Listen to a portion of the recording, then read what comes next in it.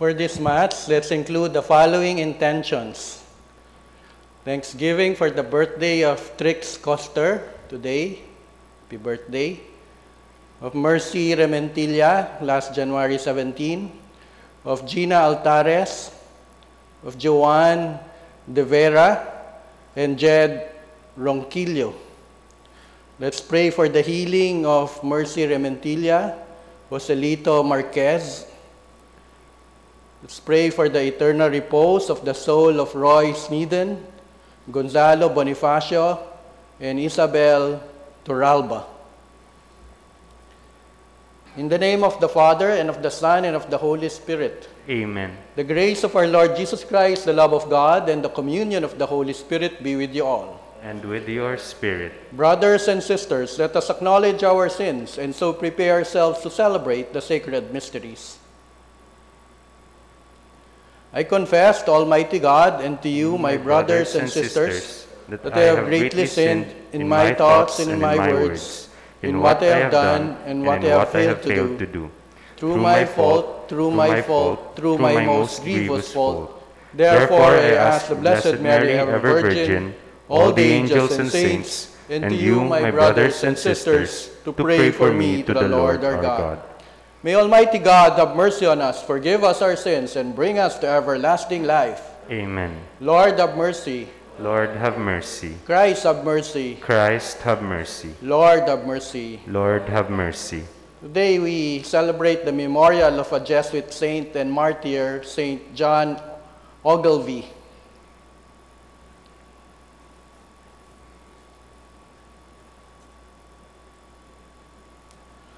O God, who are pleased to give light to your church by adorning Blessed John Ogilvie with the victory of martyrdom, graciously grant that he imitated the Lord's passion, so we may, by following his footsteps, be worthy to attain eternal joys.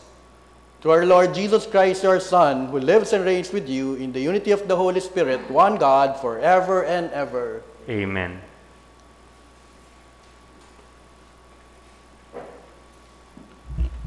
A reading from the letter to the Hebrews.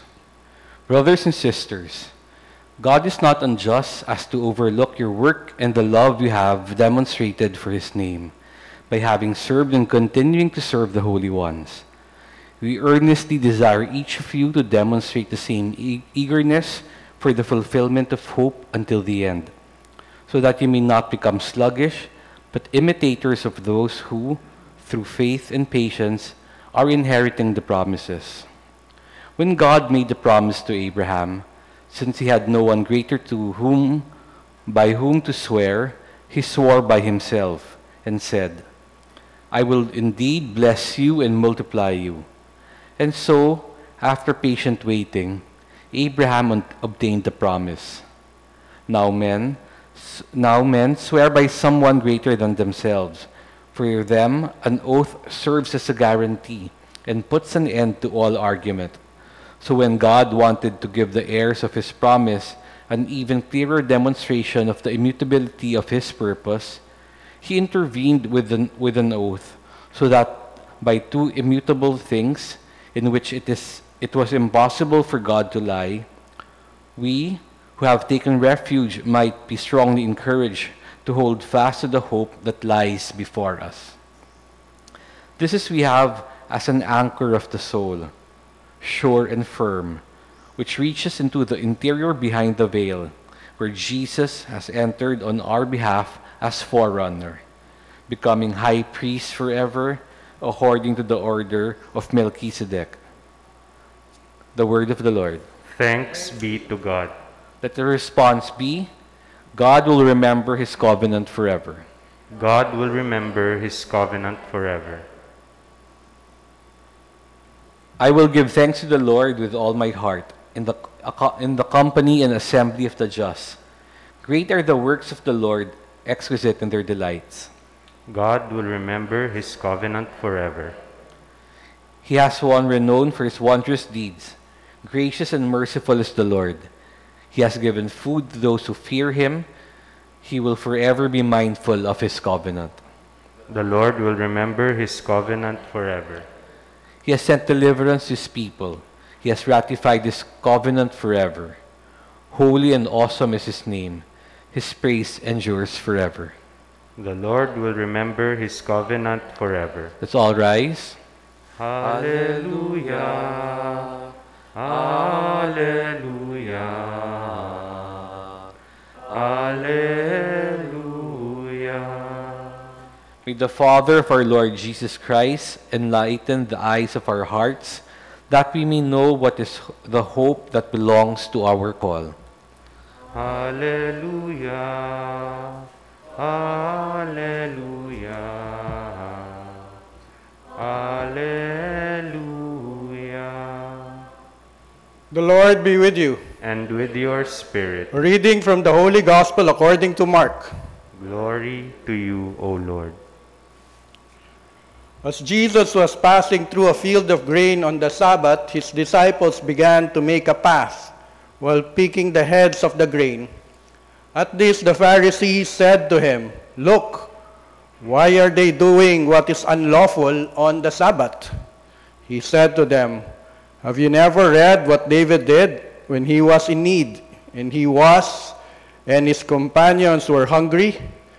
How he went into the house of God when Abiathar was high priest and ate the bread of offering that only the priest could lawfully eat, and shared it with his companions?" Then he said to them, "The Sabbath was made for man, not man for the Sabbath. That is why the Son of Man is Lord even of the Sabbath." My brothers and sisters, the Gospel of the Lord. Praise to you, Lord Jesus Christ. Good day to everyone. So today we celebrate the memorial of a Jesuit priest and martyr. He was from Scotland. His name is St. John Ogilvie. He was born in a wealthy Scottish family, and he attended Catholic colleges under the Benedictines and the Jesuits. They are now located in the present-day Czech Republic. So he entered the Jesuits in 1608. That was around 56 years after Francis Xavier died, and he was ordained in Paris, 1610. And then in Paris, he met two Jesuits who just returned from Scotland. They had a traumatic experience there because they were placed in prison. So during that time in Scotland, there was a tightening of the penal laws which forbade preaching and endorsing the Catholic faith. The Jesuits were there, so little hope of missionary work there. St. John Ogilvie, instead of being afraid of these stories, he became inspired to be sent in this dangerous Scottish mission because there's a dwindling Catholic people there, and he wants to minister there in the Glasgow area. So finally, the superiors allowed him to go back to his native land, Scotland, and in November, he disguised himself different things, one of them as a horse trader. He did not introduce himself as a Jesuit, but as a horse trader. So he secretly celebrated Mass in Catholic homes and even made some convert. However, someone betrayed him, revealed his identity, so he was arrested in Glasgow and put into jail. And he was convicted of high treason because he denied the king's spiritual jurisdiction by upholding the primacy of the Pope in condemning the oaths of supremacy and allegiance to the crown. It was believed that the crown, the king, has higher authority than anyone else, even spiritual authority. In March, only age 36, John Ogilvie was paraded through the streets of Glasgow and hanged at Glasgow Cross. And then after he was pushed to the ladder, there's a beautiful story that he threw his rosary. So he was hiding his rosary. During the time of his death, he threw it, and someone caught it, and according to the story, the one who caught it became a devout Catholic. As a martyr of the Counter-Reformation, John Ogilvie was beatified in 1929 and canonized in 1976. He is the only post-Reformation saint from Scotland. The readings today are very beautiful. St. John exemplified these teachings in the first reading from Hebrews, saying that don't neglect the hope before us, because we have an anchor in our life, a sure hope, a high priest who is the forerunner on our behalf. St. John Ogilvie followed the example and teachings of this high priest when he secretly celebrated Mass and ministered to the persecuted Catholics of Scotland. In our time, Jesus is still our high priest, and in every Eucharist we celebrate, just like today, we continue to remember with thanksgiving the supreme offering of sacrifice made on our behalf.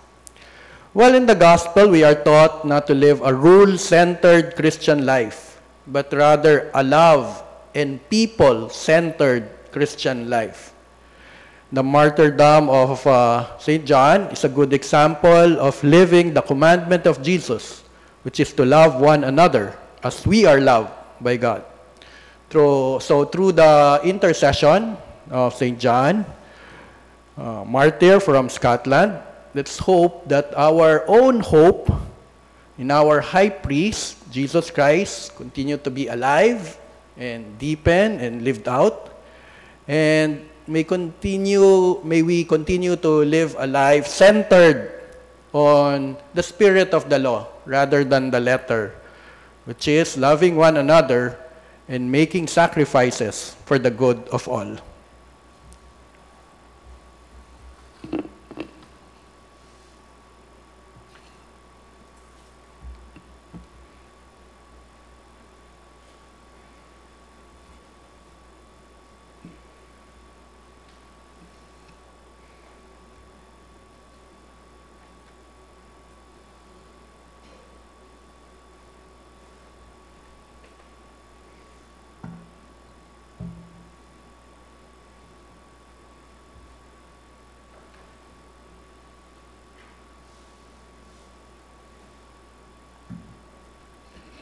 Blessed are you, Lord, God of all creation, for through your goodness we have received the bread we offer you, fruit of the earth and work of human hands. It will become for us the bread of life.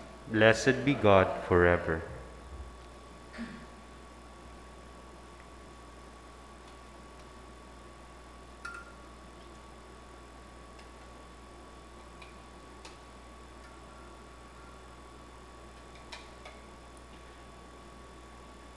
Blessed are you, Lord, God of all creation, for through your goodness we have received the wine we offer you, fruit of the vine and work of human hands. It will become our spiritual drink.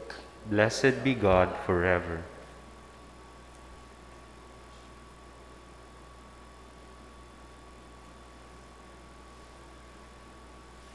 Pray, brothers and sisters, that my sacrifice and yours may be acceptable to God, the Almighty Father. May the Lord accept the sacrifice at your hands for the praise and glory of his name, for our good and the good of all his holy church. Receive, we pray, O Lord, the sacrifice of our consolation and praise, which we offer to your majesty in commemoration of the blessed martyr, St. John Ogilvie, that it may lead us to obtain pardon and confirm us in perpetual thanksgiving. Through Christ our Lord. Amen.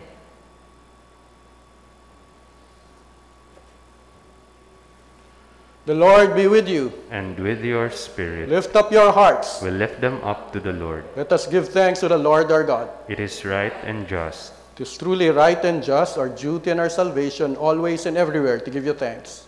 Lord, Holy Father, Almighty and Eternal God, through Christ our Lord.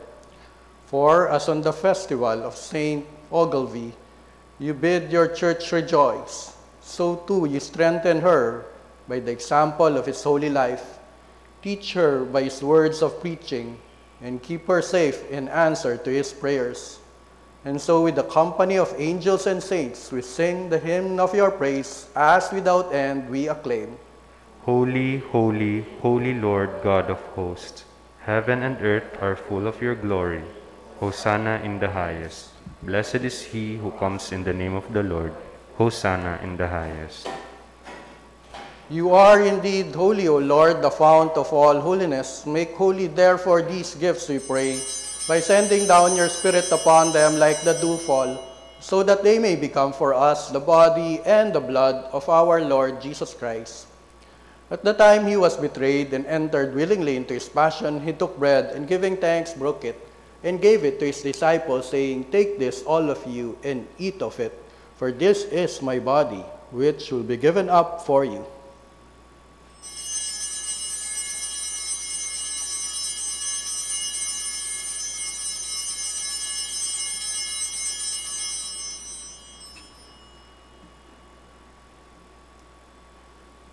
In a similar way, when supper was ended, he took the chalice, and once more giving thanks, he gave it to his disciples, saying, Take this, all of you, and drink from it, for this is the chalice of my blood, the blood of the new and eternal covenant, which will be poured out for you and for many for the forgiveness of sins.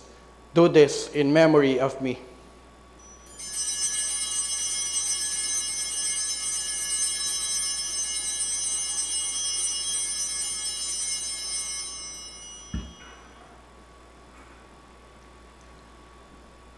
The mystery of faith. Save us, Savior of the world, for by your cross and resurrection you have set us free.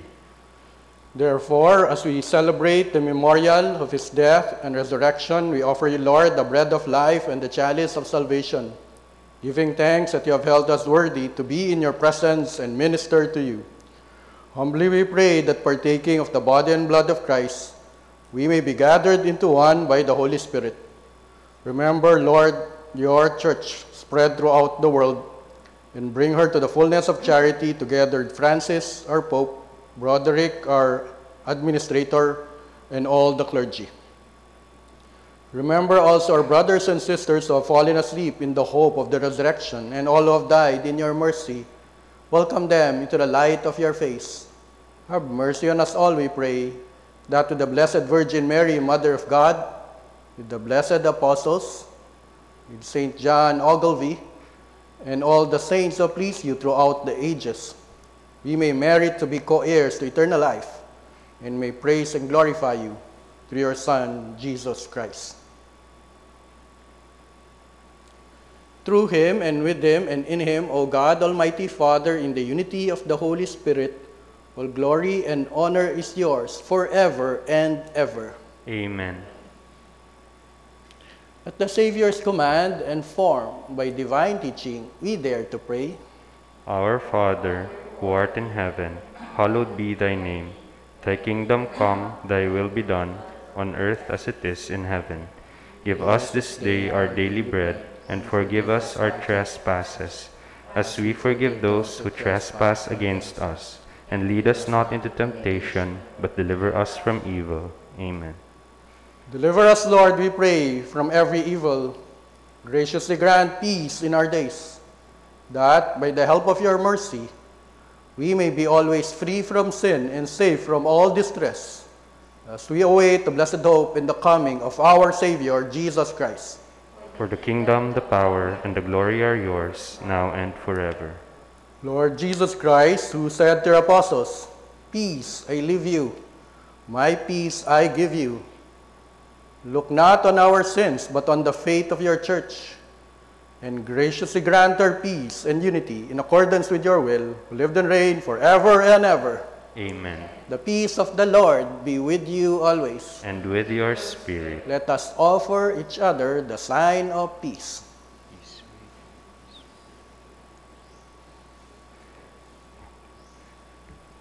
Lamb of God, you take away the sins of the world, have mercy on us. Lamb of God, you take away the sins of the world, have mercy on us. Lamb of God, you take away the sins of the world, grant us peace.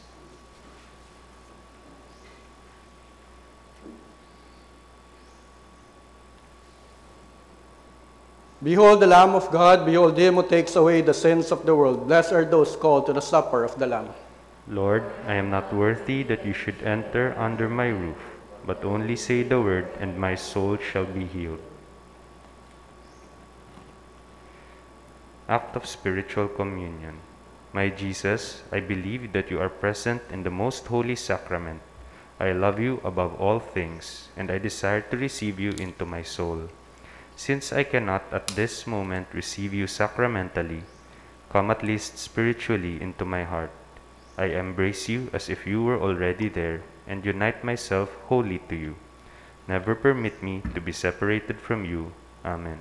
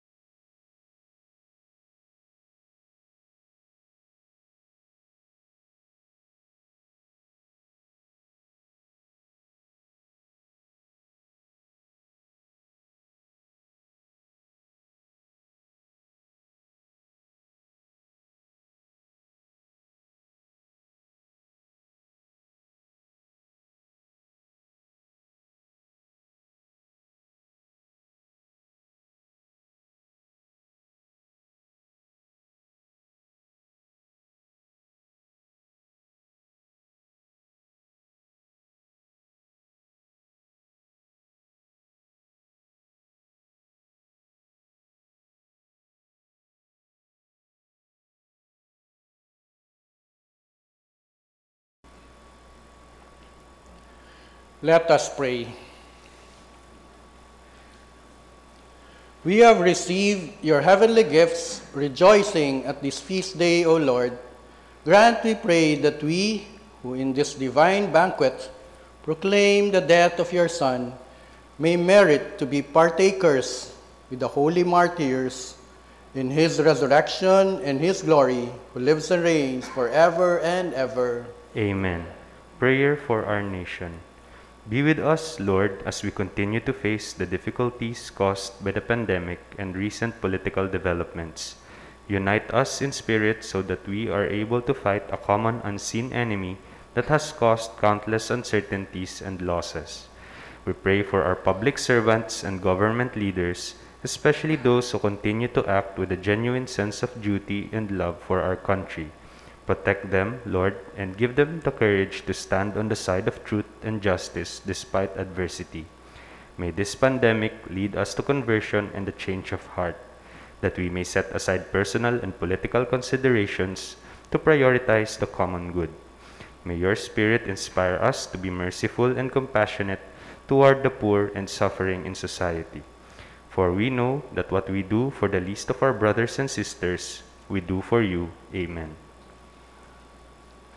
The Lord be with you. And with your spirit. May Almighty God bless you, the Father, the Son, and the Holy Spirit. Amen. The Mass is ended. Go in peace. Thanks be to God.